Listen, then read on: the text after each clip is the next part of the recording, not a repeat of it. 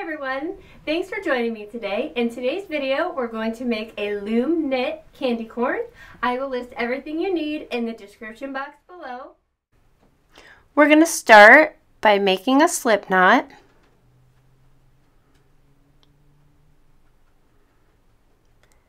And we're going to put it on the outside anchor peg. Attach it, but not too tight. And we're going to do the drawstring cast on, which is wrapping the working yarn behind and in front of each peg. Do that the whole way around the loom. Now we're coming to the end, so you want to place that in back of, and we're just going to keep that the way it is. And now we're going to start our knit over. So what we're going to do is every peg that has 2 strands, we're going to knit over. Like this one has 2 strands and the third one. So we're going to hold that tight and we're going to knit over those pegs with 2 strands.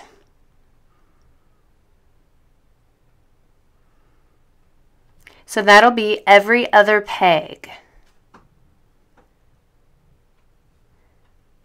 Again, we're going to do this the whole way around the loom, and it's best when you're doing the drawstring cast on to do a little bit at a time instead of the whole loom at a time. It's just easier that way, at least it is for me. Okay, so we've now done our cast on, so we're going to skip that first peg and just put the working yarn in front of that peg. We're not going to do anything with peg 1, and we're going to start with peg 2 and knit over. And we're going to knit over each peg.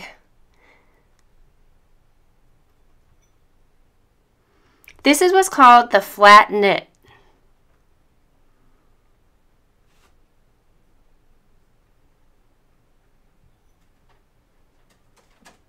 So each peg, we're just going to take the bottom over the top.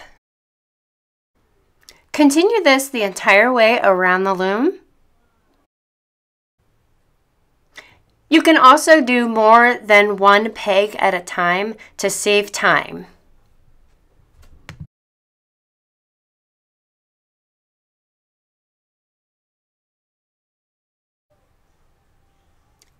This is our first row, so go ahead and push your stitches down.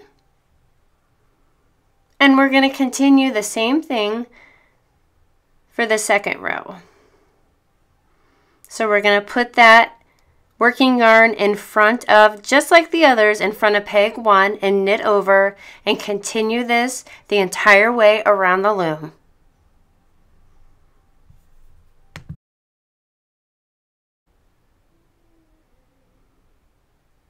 You're going to continue this for 10 rows. Again, you're going to continue this for 10 rows.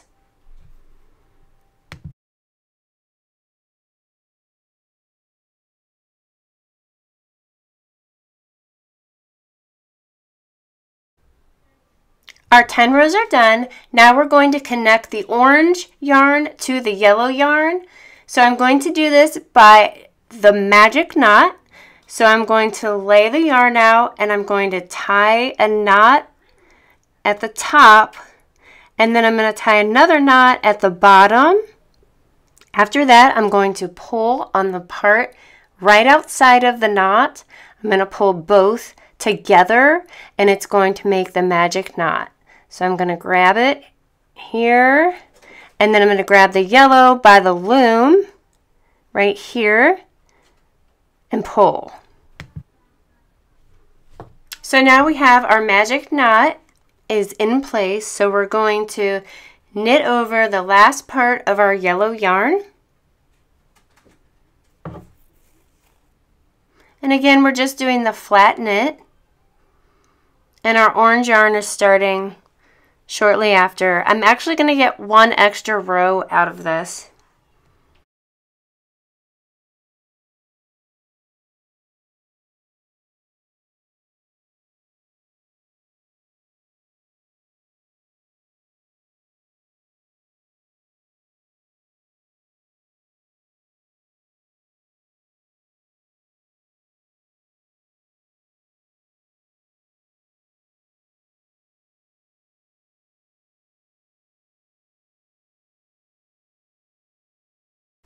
So I'm finishing the last peg, and then coming up on the next row is the orange.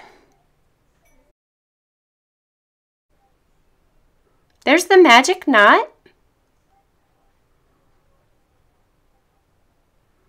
So we're just going to wrap as normal, doing the flat knit or the U-knit. Depending on how tight your stitches are, you can do either or in this project. I'm just doing this to show you exactly where we're at with the color. I have 15 rows of orange, and now we're ready to start our white. So here again, I'm going to show you the magic knot, and this time I'm going to do it a little bit closer to the loom. So I'm going to make my first knot close to the loom. Now you'll want to make sure that you leave enough of the yarn there where you can pull on it. And I'm going to have a separate video to show you how to do the magic knot.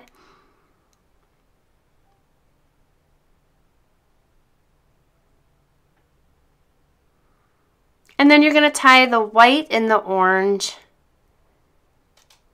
And again, you're just going to do a knot and pull it.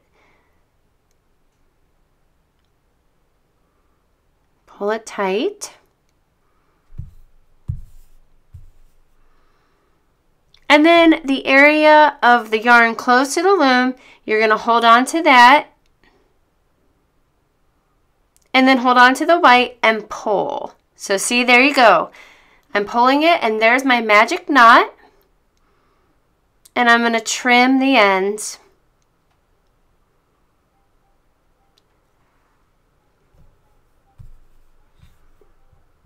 And now we start our white. Now you may have a little bit left over of a certain color, and that's okay. So here we are starting our white, and we're going to do the same process. And for the white, I'm doing 7 rows. We're knitting over the same way as the other colors. Okay, we are done with our white, and again we did 7 rows of the white. Now we're going to do the drawstring cast off. So I'm going to wrap my working yarn 1.5 times around the loom, and then I'm going to give it a snip.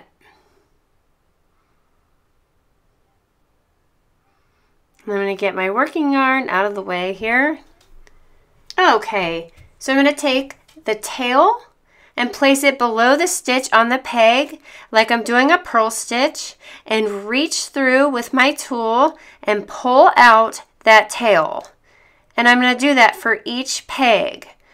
So again, I'm going to take that tail, put it below the stitch on the peg, and pull it out with my loom tool. And I'm going to do this the entire way around the loom. Now, sometimes when you're doing this, the tension can get a little tight. And if that happens, what I like to do is go at the front where you started and just pop those pegs right like this off of the loom. So, I'm sorry, pop the stitches, not the pegs. So just to loosen the tension up a little, I'm just going to pop a few of those stitches off of the pegs, and that's going to make it easier to go around the loom so your yarn isn't so tight. So keep going around the loom. So I'm going to let some off of the peg.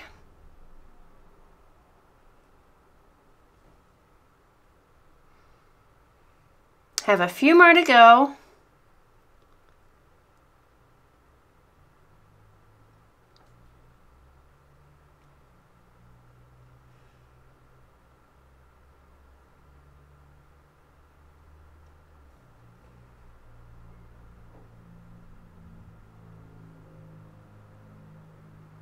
Okay, it's off of the peg. Now I'm going to take that tail and pull, because remember we did a drawstring, so it's going to just close right up. Just pull on that, turn it inside out, and we're going to close that hole up, and we're going to knot it. Since this is on the inside, I do not need to sew this in. So all I'm going to do is tie a knot and make sure it's nice and tight and firm and not going to go anywhere. And then I'm just going to cut it. So again, this is on the inside of the candy corn. It's going to have stuffing. I don't need to cut it. It's already knotted and secure, and that's what matters. And now we are on to our stuffing. So I'm going to start with the white part, and I'm going to adjust my stuffing accordingly on the shape of the candy corn. So obviously the white part is going to have less than the orange part, and then obviously the yellow part will have the most of the stuffing, as it's the biggest piece or the biggest area of the candy corn. So I'm going to add a little bit more stuffing to the top.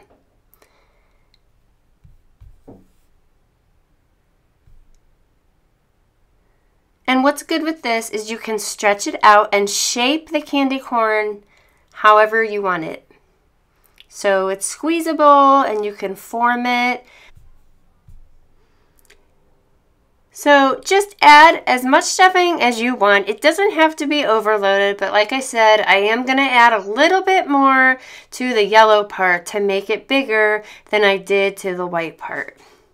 And if you find that it's too much, you can always take some stuffing out. The last part with the yellow tail, we're going to sew that loose end in and make sure it's secure, and that will be the end of our candy corn.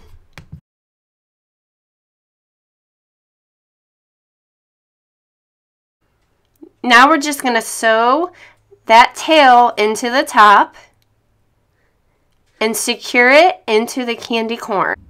And that's going to do it for our Loom knit candy corn. Thanks for watching. If